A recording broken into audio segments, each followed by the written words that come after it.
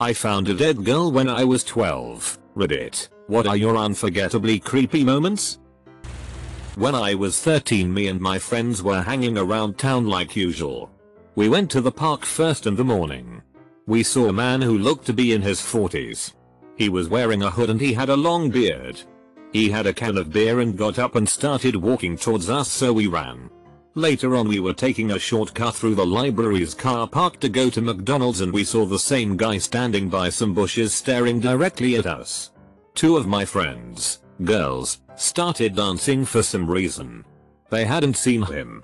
It was only me that saw him. I told my best friend Walter and we tried to get everyone else to hurry up. Walter turned around to check everyone and saw the guy in the bushes now. His flies were undone and his dick was hanging out. We ran as fast as we could. We didn't see him any more times after that.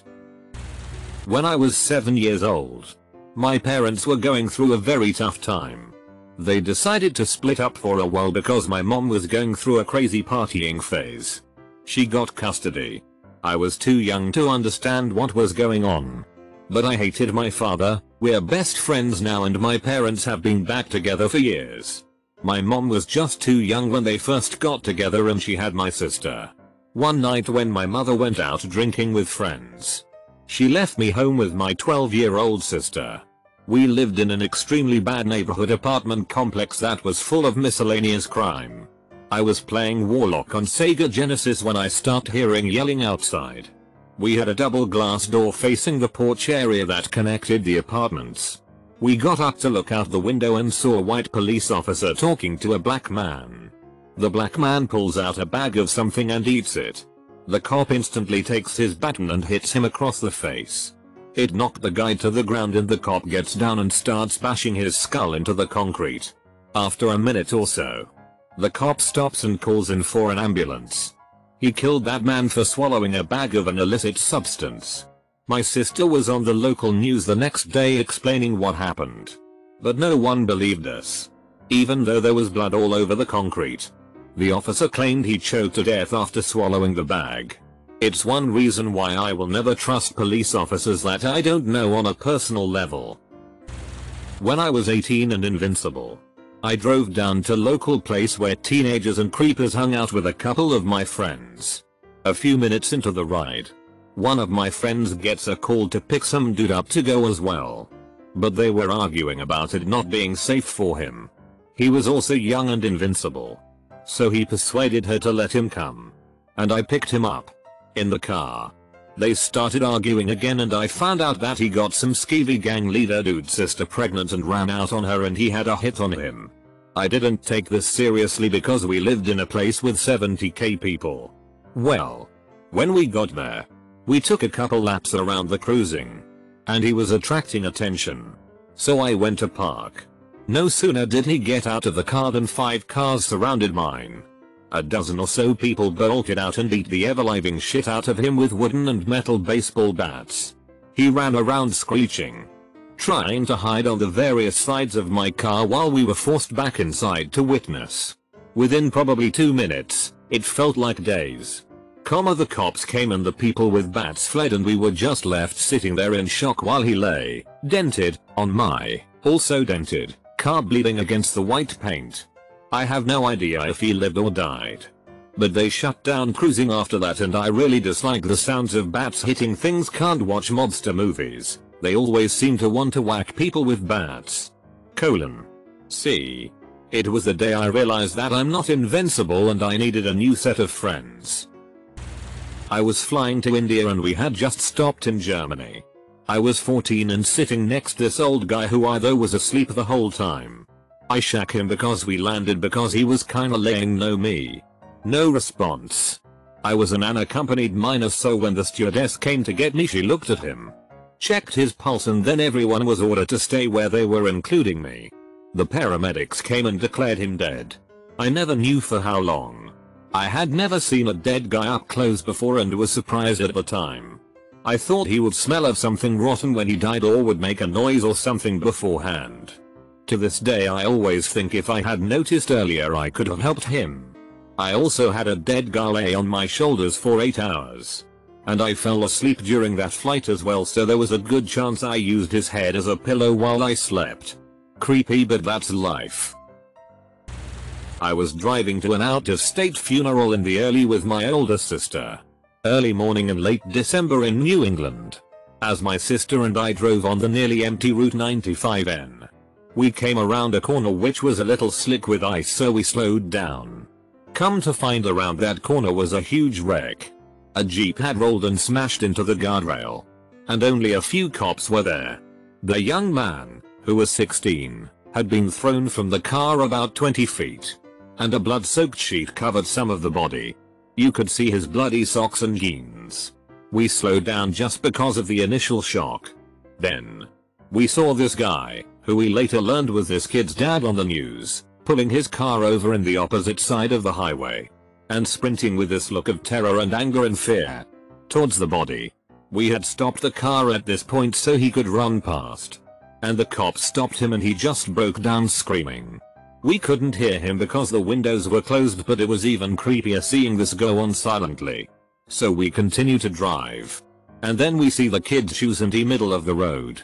Brand new green Nikes. Sitting in the road a few feet from each other. We accidentally ran over one. And the thud sound just broke my heart.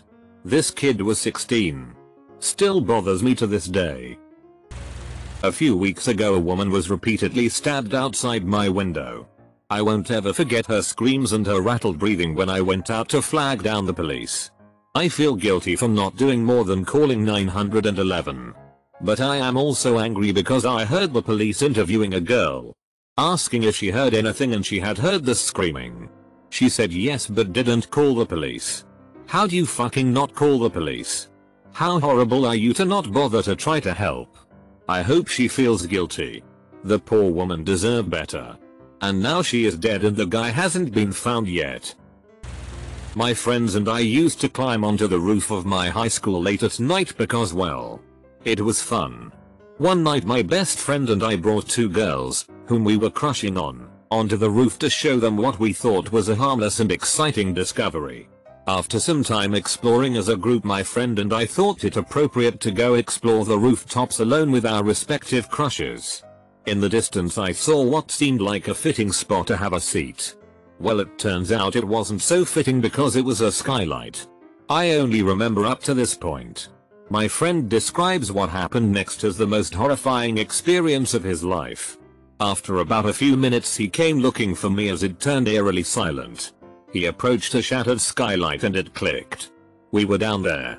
He yelled and yelled until I finally muttered back a weak help, I can't move. Police and paramedics were called. He never got a response from the girl. I woke up 2 days later with a concussion. A few broken bones. And some minor internal bleeding. My crush was diagnosed dead on impact. I'm not sure if this is even appropriate in this thread, but fuck it, I guess. So this was pretty weird for me. My mom used to take me and my brother to the beach every summer for a week. Well, one year we're walking along the beach and we get pretty far. I was probably around 8-10 years old, so it felt far to me. Whatever that's worth, to where the beach got kind of desolate. There we saw something lying in the sand. My mom just said it was a sea slug or some kind of worm from the ocean and I bought it. Well, a few years later I have this distinct memory of having a sudden Clarence moment and thinking to myself, that was no worm. That was a penis. Yes, someone had cut off a man's penis and it somehow ended up on a beach on the East Coast. I used to live in a funeral home. Literally in a funeral home. My parents owned it. But we didn't have enough income to really support a home for ourselves. So we took part of the building and kind of converted it into an apartment. Due to some pretty bad planning on my parents' part, we had the living room like right next to the area where we kept the bodies. Which was right next to the embalming room. Basically every day I'd see a random naked dead guy or two sitting on a table right outside where I was playing. Sometimes my dad would be working in the embalming room. You know what I mean by working, and since there were pretty big windows on the door, God knows why, I would get to see almost everything. From a guy getting stabbed and having his blood let out, to the egregious stitching that would have to be done to guys coming from the morgue. But as Canex was getting at, all this stuff isn't really that bad. I mean, you don't really know any of the people that you see dead, so there's no real psychological impact on you. The only scary thing is when friends of the family get sent to the funeral home. That could put a man in the mental clinic. Well, actually ended well, but really stuck with me. This summer I was working as a nanny. My charges and I went to Bethesda pool a few times a week.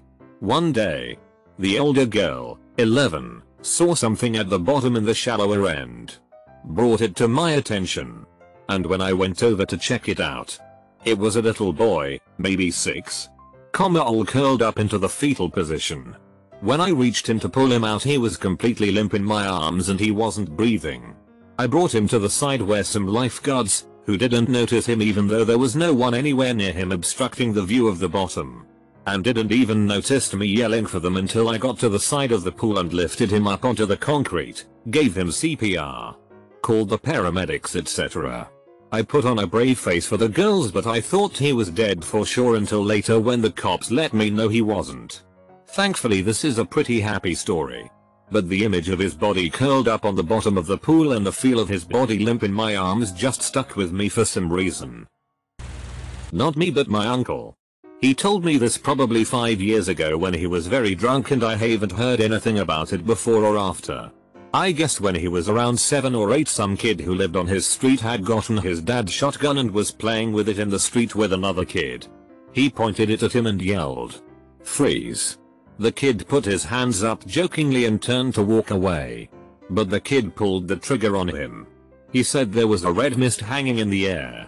The kid's head was literally gone. No idea what happened after that though.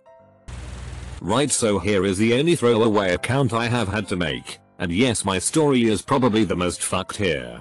I was born in South Africa when apartheid was ending, and I had a best friend that was older than me. Because of all the violence and shit happening, there were dead bodies on pretty much every construction site around. I was young. Like, this all happened before I was 7, so I didn't understand death much. But after we stumbled upon a few bodies, we were bored, so we would mess around with them. They were all pretty fresh. The construction people would clear them away eventually, but early in the morning they were there. Pretty soon it was fun to pluck out the eyes and maybe a tooth, or just drop big rocks on their heads. Or jump on their stomachs. Or hit them, pretty much just mess up the body. I didn't know any better, but I knew to keep it between me and my friend. Then we left South Africa and I just pretend like it never happened. Nothing shocks me, cause when you were running around collecting eyeballs and popping people's heads when you are young, nothing you ever do later compares to the terrible things you did when you just didn't realize how bad what you were doing was. In fact, this is the first time I have ever told anyone have fun with it, I guess. TLDR. I used to take eyes out of dead bodies in South Africa, yeah. I grew up near San Francisco, and for my 5th birthday I wanted to walk the Golden Gate Bridge for the first time. About halfway through, a guy climbed over the guide rail and jumped. I had no idea what it meant at that age, but I still remember almost everything about that day. Where we had parked. What I was wearing. The weather. Everything. My grandma ended up picking up his wallet he left for someone to find and turning it into the police. It was still warm from being in his pocket. I saw what happens to the human body when you are burned alive. Suicide bomber detonated his car on a crowded street, killing several civilians including children. The burned bodies of children curled in fetal positions is probably the worst of a large number of horrible things I've seen humans do to each other. When I was in grade 1, one of my friends was murdered just outside the school in the woods. A week or so later, my friends and I were walking through them, like the dumb little shits we were, and found the knife still covered in blood. One of the guys picked it up and took it back to the school. Luckily it was a simple case and the guy was already arrested, or we could have messed up the evidence for the case. But needless to say, that was what put it in my mind that the murder actually happened. And to more careful. I was working at an ice cream shop when I was in high school, and at night in the winter it would only be me and another manager. It was in a pretty nice area. And behind the store there was a giant park that got really creepy at night. That night the manager was a girl, like myself, not too much older than me, and when we are closing we have to do trash. We were both pretty small. but we could easily do it by ourselves. I decided to take the trash out at night because she was counting money. So I get all the bags out and I walk outside, and in the parking lot next to the trash there is a man standing there. He was wearing sweats and there was just this look of hatred on his face that I've never seen in anybody before. I ran back in, locked the doors to be safe, and did some dishes thinking that I could do the trash later. I walked into the main room of the store where there are all the windows, and he was standing there in the window, just looking in. And I will never forget the smile that came on his face when he saw me again. It was the worst mix of evil and complete joy. I can't even describe how his eyes were. They were filled with hate. A hate that I've never seen on anybody before. I ran into the back room with my manager and we hid there for what felt like 2 hours until the police came. By then he was gone. However, he was arrested a few weeks later for brutally raping and killing a female girl. My stature and hair color. When I was in primary school, 6 or 7 year old, while lined up waiting for the bus to arrive, one of my classmates who was tossing a ball up in the air and catching it missed the catch and ran after the ball and was struck by the bus that was coming to pick us up. The front wheel crushed her skull. This happened about 10 feet from me. I saw her brain literally pop out of her head. When I was learning to drive, my father would accompany me. There was a football game in town that the rest of my family was at, but I was not going for some reason. On my way home and into my neighborhood, fairly large neighborhood, we went past a plain white van that was off. It turned on and followed us all the way to the road that my house is on. It went to the cul-de-sac. My father took the truck to the game, leaving no vehicles in the parking area and myself alone at home. That white van decided to pull into my driveway, so I ran into my father's closet, grabbed the 16-gauge shotgun, 2 shells, and walked out onto my front porch with it drawn at the van. That van went into reverse and backed out of my driveway faster than it came in. It was a very strange experience and I sat on my porch for a good 30 minutes before going back inside for the night. TLDR, plain white van followed me home. This might be the caliber of the other stories here, but this freaked me out when I first saw it. So like 4 years ago when I was in high school, I used to exercise in the basement of my house, which is connected to the garage because my house is built into the side of a hill. Anyway, I'm exercising when I hear this loud clicking noise coming from the garage. I had no idea what it was. It was like 10 PM and everyone else was either asleep or in their bedroom on the other side of the house. I opened the door to the garage and I can't even comprehend what I was looking at. A bat had gotten its wing stuck to some fly tape and the clicking was its teeth against its bone. It was trying to bite off its arm. The clicking was so loud. Coming back from spring break in Key West, Florida, the group I was traveling with had to stop in North Miami at 2 AM for gas. Keep in mind that we are all blazed out of our skulls for the year's story. We got to the interstate and stopped at some sketchy gas station. Some of the guys went in. The others went to the bathroom on the side of the building. While inside, I got this really weird, uncomfortable feeling. Everyone in the store was making eye contact, but not saying anything. Not a single word. You could hear a pin drop. I gave my friend ahead of me in line some money to pay for my food. I had to get out of that store. Too many creepy vibes. The second I walk out the door, a lady starts screaming bloody murder. A huge black guy with no shirt on was beating her through her car window. He was punching her right in the face, as hard as Mike Tyson. She eventually got her car in drive and started to take off. The crazy guy hung on and was dragged down the street for about 50 yards. He eventually pulled the door off its hinges, and the lady drove off. So we are all standing there, watching this huge crazy guy walk back towards the gas station, covered in blood, carrying a car door on his shoulder. We all jumped in the truck and took off. About a mile down the road, 15 cop cars flew past us. No one said a word in the truck for the next hour or so. We were all trying to wrap our heads around what we had just seen. So I was one of the first class at UC Merced. Basically they built a brand new campus in the middle of nowhere. So the only roads to the school were two-lane roads. The kinds of roads that are straight and flat for miles but have no street lights. Me and some friends were driving back to campus late one night after getting some fast food and saw another car, probably about 2 miles away, coming towards us with their lights on. When the cars saw our lights, they naturally turned their lights back to normal. I wish they never did this. Our two cars are getting closer and closer together. As the car coming towards us is about 10 feet away, both cars are traveling approx 50 miles per hour. Mind you, I see the shadow of a figure directly in front of their car, and in a split second we hear this thickening crunch. It happened so fast that you are just in shock. I pull over and we find out the other car full of college kids has just hit some guy who was walking down a pitch black highway at 50 miles per hour. I was at work just over 3 years ago. While it was a slow day, we still have a few minor things we can do to stay busy on our slower days, and this was most certainly slow until now. I was walking around our parking lot to make sure nothing was suspicious. I work at an airport.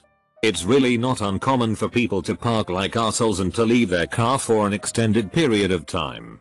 While walking about the parking lot, I noticed a PT Cruiser kind of parked funny and all a mess, and when I looked inside through the window I saw what appeared to be hair under a blanket.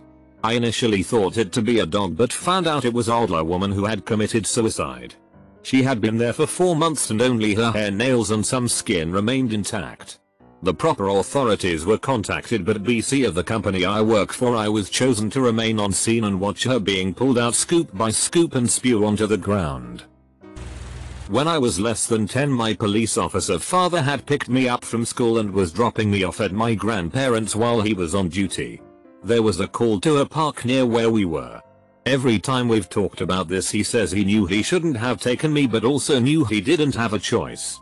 We pull up to this park in his squad car next to another couple of cops with their guns drawn pointed towards a man sitting on a park bench under a tree facing away from us. My dad gets out and tells me to stay in the car. From my angle, I had no idea why they're here for this guy. A negotiator showed up and tried talking to this guy for a few minutes but to no prevail. He pulled the trigger on the double-barrel shotgun he had between his legs. Blew his head completely off. I didn't scream. Didn't cry. Just kinda stared shocked. The part that sticks in my mind was what fell from the tree. The brains and blood. My dad took the rest of the day off. Took me to my favorite place to eat and talked to me about what all his job entailed. TLDR at 10. I watched a guy blows his head off with a shotgun in a park.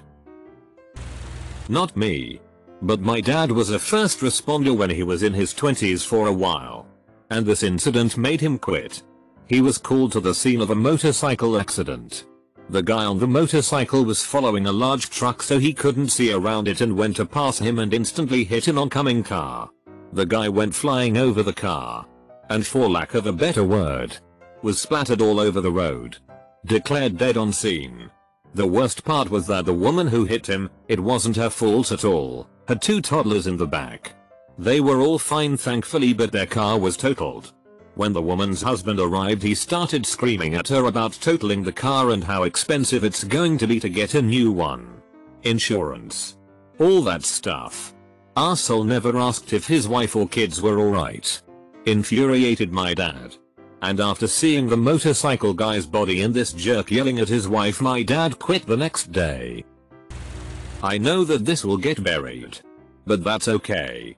I used to work as a biohazard remediator. I cleaned up after the coroner took all of the body that he could care to take. There are probably a dozen or so stories I could tell. But the first that comes to mind is the time a 40-something single woman died of an apparent heart attack. They didn't find her for a week or so. But she wasn't alone when she died. She lived with 3 dogs. After a while, the dogs got hungry and ate her. Not all of her. But they drug her all over the house in the process. When I got there, it looked like a slasher movie. There was blood all over the floor and halfway up the walls. There was so much in some places that it seeped under the walls and into the trough that the walls were set into. I still get that sick feeling in my stomach when I think about that.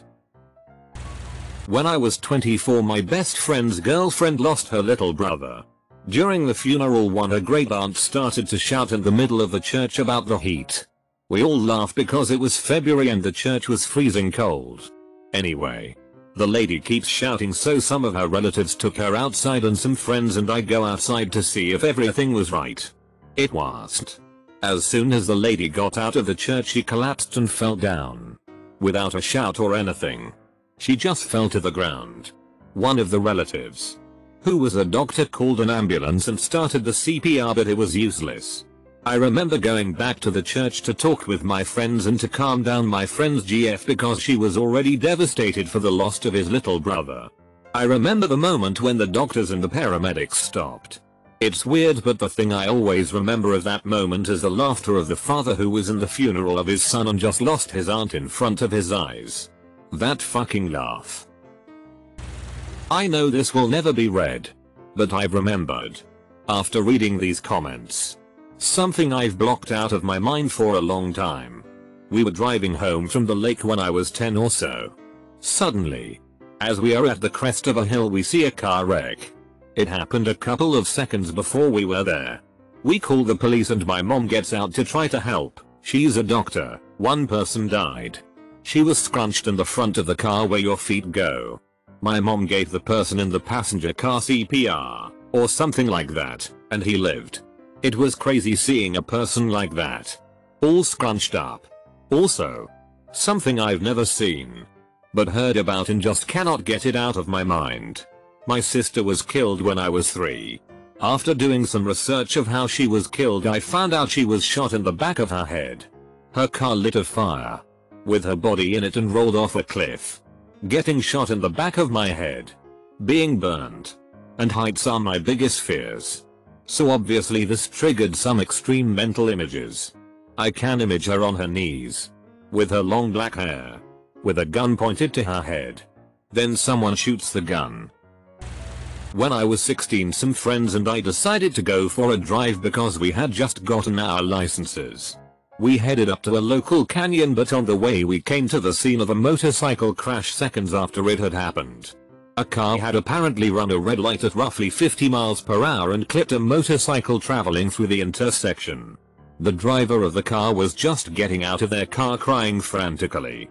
A friend and I walked up to the man lying in the road because we had some minor first aid training.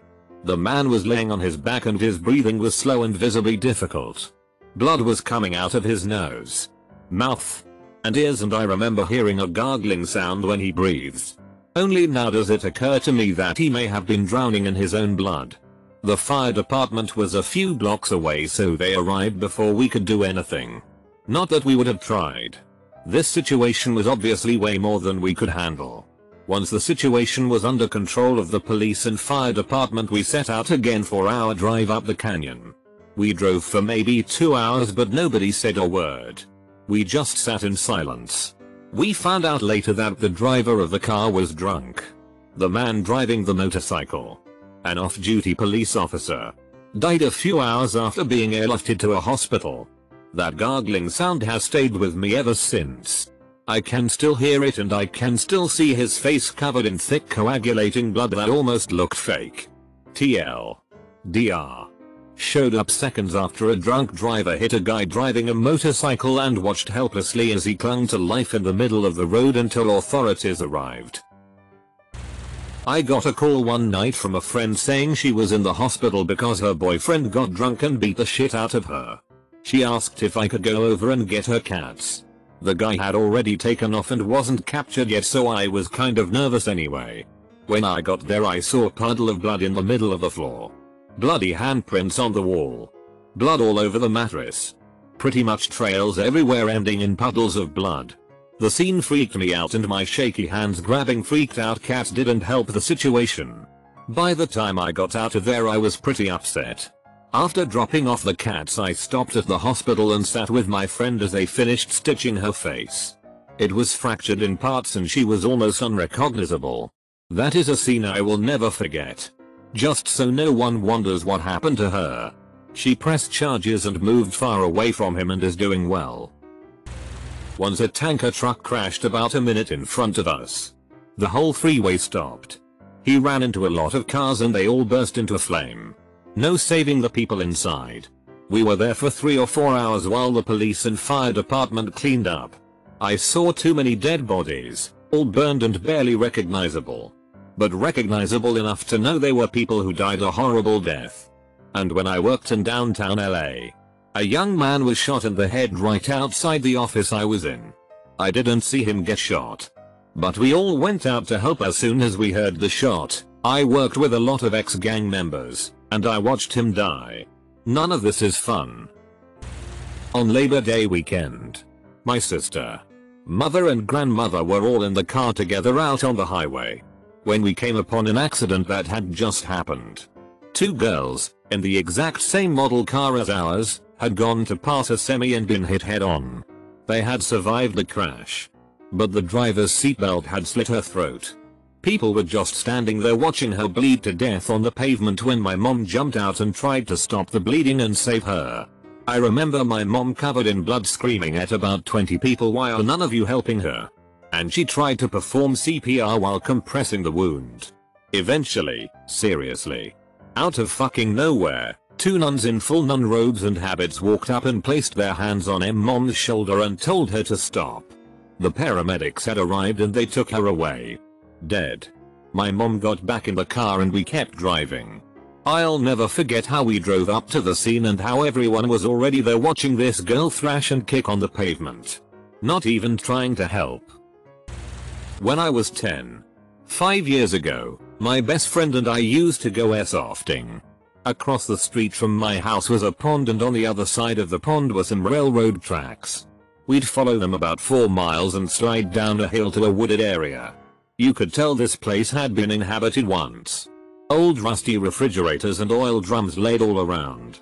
If you can picture a Call of Duty-like scene where it seems like it's old and nuked, that's what it felt like walking around in there. It was really cool. There was a trench that ran perpendicular to the way we'd play.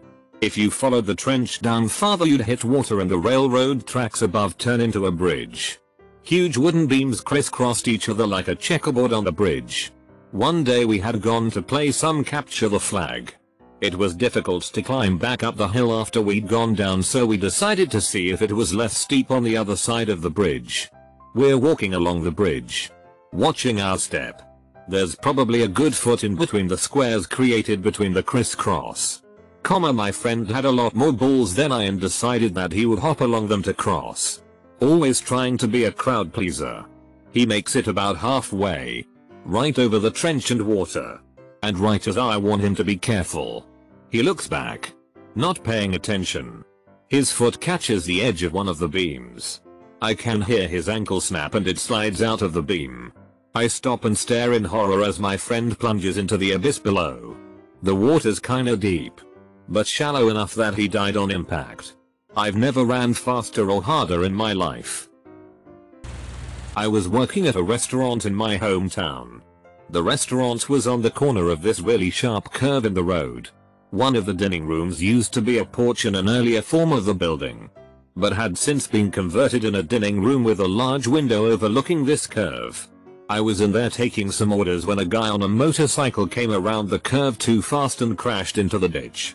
I ran out there, and when I got to the motorcycle he wasn't anywhere to be found. This was in the late evening, so it was a bit hard to see. I searched the woods a little farther up the road and found him, upside down in the brush, already dead from a broken neck. The worst part was he had on full riding gear, helmet and all, as safe as he could be. I had to pull him out of the woods myself before the paramedics got there, just to put him in a more dignified position than hanging upside down in some brush. I hardly slept for 2 weeks. When I was 10, my family found out my dad had cancer. After the operation some things went wrong, and he was in ICU for a while. One of the days we were visiting, the man across the hall, I don't remember what he was in for, had either a heart attack or a stroke. And I watched him collapse. The next day when we went back to see Dad, we found out the man had passed away. Doesn't bother me much because I was 10. And while I understood what happened, I didn't know him. It bothered me more than though. Nothing super gore related, but definitely scarred me, and will probably be burned into my head forever. I'm 20 now, my younger sister was shot in the back of the head a few months ago. Somehow survived. The doctors said there was literally no reason for her to be alive, and after hearing the news rushing back from school, the whole day seems like a blur. I got off the elevator in the IQ prepared to see a few close family friends, and was greeted by almost 50 people, most of which were sobbing, or had been. The doors opened for us to go back to the room from the waiting room and she was barely conscious, with eyes everywhere, a breathing tube and a drain in her head. I couldn't even cry.